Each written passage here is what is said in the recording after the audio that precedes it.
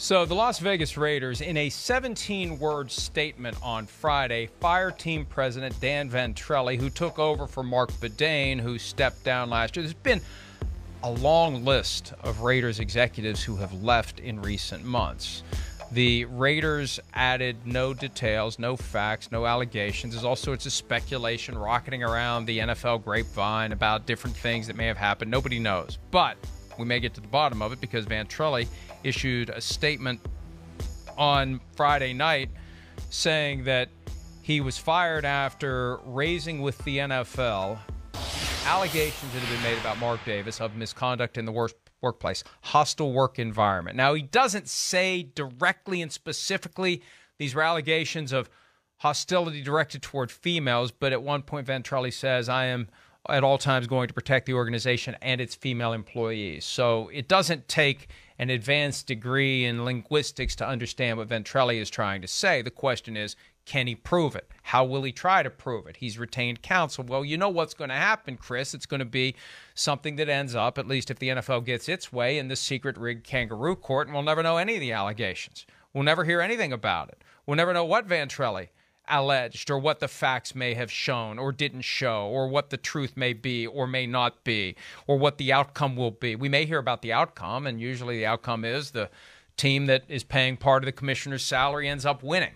So we'll see how it goes. It's not like Mark Davis has been one of the favorite owners in recent years, but even then, this is one of those things where if it plays out in an open court, a lot more focus, a lot more attention, a lot more scrutiny, a lot more transparency.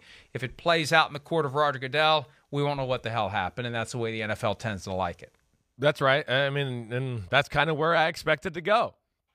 I mean, ultimately, unless, Dan Ventrelle continues to speak publicly and his lawyer continues to speak publicly and he lets it play out in the court of public opinion, again, it seems really going to be the only way that I've come to determination, I feel like, that people that are a part of these situations are going to be able to fight back. Because, like you're talking about, the judicial system that's set up through the NFL, the CBA, everything, whatever, it's not really it's not justice at the end of the day. It's like you said, it's kangaroo court. It's sided one way. So it just, I don't know what to think here. I mean, again, it's just not a good look for the Raiders. They've just dealt with the John Gruden stuff.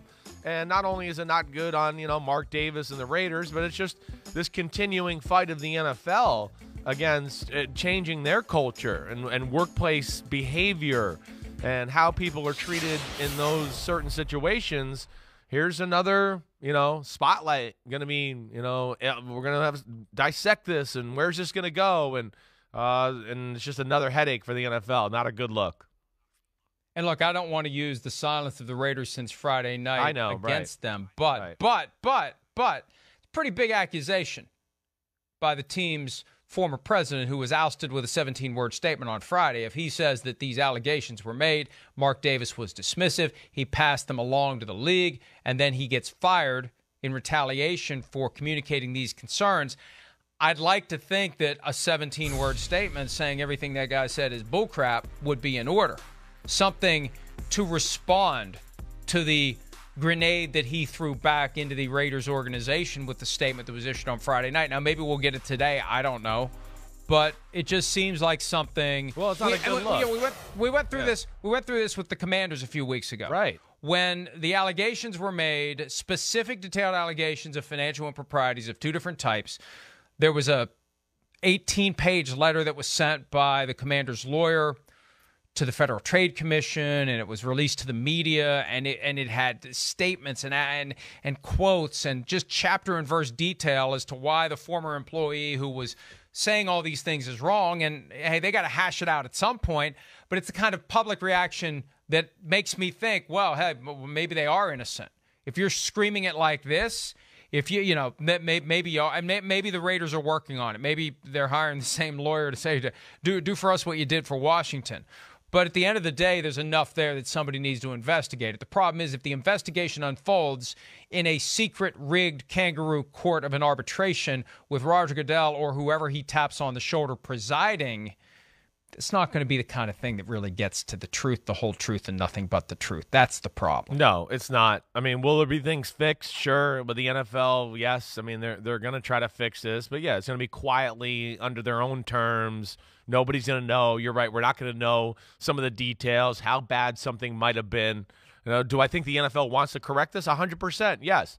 But they want to correct it and get it done at their own pace, on their own time, without a lot of media scrutiny or having to deal with that. I do think that. But, yeah, by all due accounts, the way this looks just publicly, we've been in this situation before. You and I, we follow football all the time. It looks like, oh, here's longtime employee, brought something that wasn't cool with the owner, and maybe brought it to the league, and they didn't like that. And it was like, hey, screw you. How dare you do that and, have morals and check our organization like that? You're out of here. That's what it looks like. Again, I don't know that, and it's early on, but it certainly has the look of that. The last thing the NFL needs is another investigation into allegations of misconduct directed toward female or minority employees, because remember, it was the letter that was sent by 6 attorneys general to the NFL several weeks ago saying, we're watching you, and we reserve the right to investigate and take action to prosecute if there are crimes that have been committed. So the NFL is already on the radar screen of the law enforcement officers at the top of the food chain in 6 different states. They don't need this playing out publicly. They don't want it playing out privately. They don't want it playing out anywhere. But if they do have a situation, and the NFL did issue a statement Friday night saying it will immediately explore the allegations made by Ventrelle, then so be it. But see, this is the balancing act. How transparent are you with something like this? How much of it truly plays out in a way that the public and the media can understand it, can look at it, can make determinations in the court of public opinion as to whether or not something happened that shouldn't have happened? Because the NFL, at the end of the day, does not want its dirty laundry hanging in the public square. It wants to be transparent. And Jerry Jones had some quotes to Bob Costas in November or thereabouts saying, hey, we want people to pay attention to us. We can't complain when they do. That's the balancing act for the NFL. And the media, I think, Chris, has a big role in that, because we can either accept whatever lack of transparency there is, whatever games they play to try to push the case into the secret rigged kangaroo court, which it is. I keep saying that. I keep waiting for the complaint from 345 Park Avenue. Why does Florio keep calling our internal arbitration procedures a secret rigged kangaroo court? My response will be, because it is. Because it is. Because it is secret, because it is rigged, and because it is a kangaroo court. If you don't like that term, look up what a kangaroo court is. That's what the commissioner conducted arbitration. It's not rules of procedure and evidence. It's not a fair shake. It's whatever the person who's running the arbitration feels like allowing in as evidence. And this decision was made in a way that makes it harder for you to prove your case. Well, that's a shame. Bang the gavel, you lose. That's what a secret rigged kangaroo court does. So they need greater transparency. They need to embrace these flaws and not play a PR game with it. If they got problems, they need to address them. They need to investigate them. They need to solve them. Chris, you can't have it both ways. You can't create the impression that we're doing everything we can while you're hiding. It's a Brian Flores litigation in a nutshell. These are serious issues that we need to fully explore and develop, but we'll do it on our own. Yeah. We don't need any help from the court system. Right. We don't need any prying eyes. We don't need the media looking or paying attention to what the testimony may be. We'll take care of it ourselves down the hall in the locked conference room around the corner. You stay here. We'll get back to you when it's over. We'll come back to you and tell you that we win. Just wait here. We won't be all that long unless we are. It's the NFL. They're in transition through this period here still, and we're seeing it. Just the old school, the old school NFL a little, and some of the workplace culture is just not worthy of 2022 workplace culture. And I think the NFL knows that, and I think there's a lot of teams that are plenty acceptable and do have the right workplace culture. And I don't know why, but it seems like it's always the teams with kind of the younger coaches, and they got a new young vibe to them a little bit too. But we've talked about this before. There's an old school mentality in a lot of these buildings in the NFL that just doesn't fly anymore. And this kind of sounds like it might be one of those two. So I don't know where this goes. Ultimately, like you're saying, I don't think. Yeah, go ahead. What? I'm not passing judgment. Yeah, I know I you're don't not. know. All I know is this accusation's been made. Right. I want it to be investigated in a way that is fair and transparent. Right. Not we're going to pull it into our secret rigged kangaroo court and we'll get back to you. It needs something more than that. And also, I said half jokingly on Friday night, paging Mary Jo White.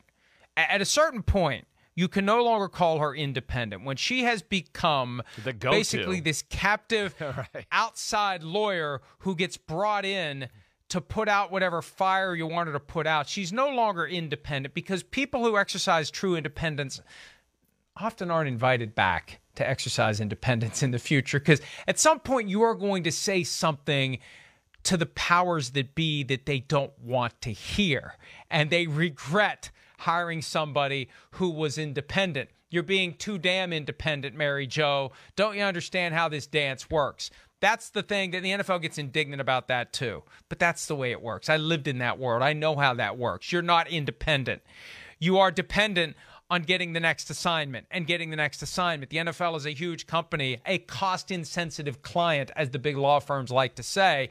You love doing work for the NFL because it takes a lot of time, it generates a lot of money, and if you do the job right, they're going to have other problems too because they can't get out of their own way. Yeah. One of the things that I wonder with situations like this is just a little of sometimes of like, I just wonder with like Mark Davis, how it goes down, how this went down with Dan Ventrelle. Was it I mean, man, when you fire him and release him of his duties, he's free to talk and do whatever. Again, he brought these to the league. I don't know. I would love to know the efforts to smooth this over or get Dan to, hey, Dan, okay, we'll fix this, do it, whatever. But, that's the other part that I always just wonder about these situations a little bit, specifically to this Raiders one, is just how bad was it? How bad was the conversation or whatever that you go, wait, I'm going to fire the guy so now he can make a public spectacle of it and really put my name and everything in the spotlight for a lot of bad reasons. That is scary in itself as well. And that's where I'm always a little shocked it comes to this point, with some of these NFL teams, because now the dirty laundry gets aired instead of, hey, let's keep them in here, like keep your friends close but your enemies closer. Let's keep them here and try to soothe this over so we don't have to deal with the blowback and everything, and the whole league doesn't have to deal with it. I'm always intrigued by that aspect as well. And the other reality, too, is, and they've already told us we need to take a break, but I want to say this one thing, and it may become more than one thing. A lot of times this isn't about what happened and fleshing out the facts and coming up with a fair and appropriate punishment that respects the precedent that's been created by past decisions. It's just, you know what? We're kind of pissed off at Mark Davis now for whatever reason. We either like him or we don't like him. We want to find that he did it or we want to find that he didn't do it. Where the NFL wants to be at the outcome of these investigations and then working backward, that's why Mary Jo White keeps getting the work. She gives them what they want, in my opinion. I don't need to get sued over this. This is my opinion of the way this works. And the fact that she keeps, they got the speed dial for Mary Jo White anytime one of these comes up. She figures out what they want, and she works backward to give them what they want. That's what I believe happens, and I don't want to get you triggered over Deflategate, but when Ted Wells was brought in, I think the unspoken message was, this is what we want, and we want a 500-page report that's going to justify what we want. I hear you. It shouldn't be about what they want. It shouldn't be, we like Mark Davis, we don't like Mark Davis. We like Dan Snyder, we don't like Dan Snyder. We like this guy, we don't like this guy. That shouldn't be part of it. It shouldn't be what the commissioner wants the end result to be, and that this may just be some fortunate way that we can go hammer Mark Davis at a time when we'd love to. Or we really like Mark Davis, we're going to find a way to give him a pass here. That's not how it should work. But that's how it does work. Now, and I'm sure that this is true of most American businesses where this discretion can be exercised, but that doesn't mean we should be quiet. They try to create the sense that they're doing things in a fair and objective and even-handed way. The reality is, they want to hammer the Saints for Bounty Gate. They're going to hammer the Saints. And if they want to ignore that other teams had the same damn kind of program going on for years, they'll ignore it, which is exactly what they did. They wanted to get the Saints. They didn't want to go get Greg Williams at any other stop he'd been on where he had done similar things over the past 15 years, if not longer. They just wanted to get the Saints, and that was it. So what they want to get, who they want to go after, that's just part of this. And you got to understand those political realities with the NFL when something like this comes along, because it's not about doing a pristine investigation and letting the facts take you wherever they may. It's trying to get the facts to take you to where you want to go. Yeah, I don't disagree with that. I don't. I don't disagree with anything you said there. I think you're right. You're spot on there. Even with your Deflategate part there, because there's more. Yes, I got you. I hear you. There's a narrative. There's an outcome they want. She can fit that, and I understand that. Deflategate, there was enough there. They could have reached whatever decision they wanted to reach, and a good lawyer can navigate through whatever the facts are to get you to where you want to be. It's where you want to be that is what matters. Good lawyers get you there. Yeah. They'll set aside the evidence that undermines the path that they want to cut, and they'll focus on the facts that do. If it's ever so clear there's no way you can cut a path through the facts to get to where you want to be, then why are we even here? Yeah, that's right. Anytime you've got a muddled situation, you can find something to support what it is that you want to do. And that's my biggest complaint here. That the NFL, when it comes to these types of issues, is not guided by a sense of whatever the facts will reveal, we will objectively assess and punish accordingly. It's all a means to an end, and the end is predetermined. And we have to. I know that's cynical, but it's accurate. I've been following this long enough to know it is entirely accurate. Hi, I'm Mike Tirico, and thanks for watching. Make sure to hit subscribe for the latest news and highlights from NBC Sports.